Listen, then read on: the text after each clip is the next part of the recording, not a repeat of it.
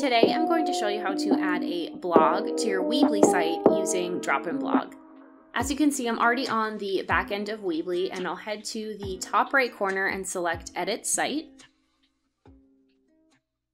And then when this page loads, I'll select Pages on the top menu, and then select the add sign. And then we'll select Standard Page.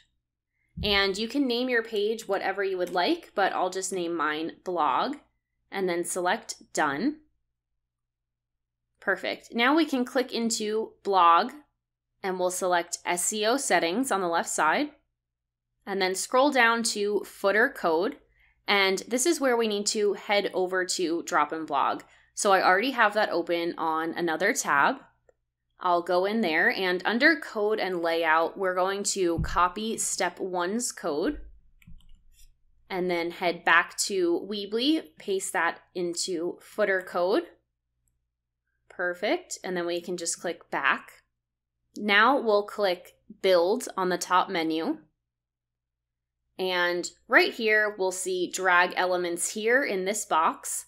So we'll select Embed Code on the left, drag and drop that in.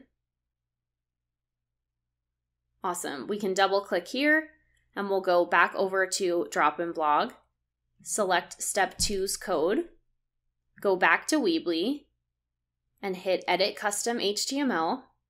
We'll paste that in, and then you can just click out of the box. Now we'll go and select Publish on the top right corner, and our new page is publishing. We can go ahead and copy this URL on the top, and then let's go ahead and open a new tab. I'm going to paste that in,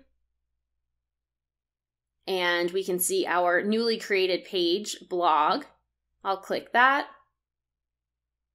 and if we scroll down, we can see that our blog has successfully integrated, and we have all of our coordinating blog posts. But we do need to go ahead and copy this URL, go back over to DropInBlog, and then go to Settings.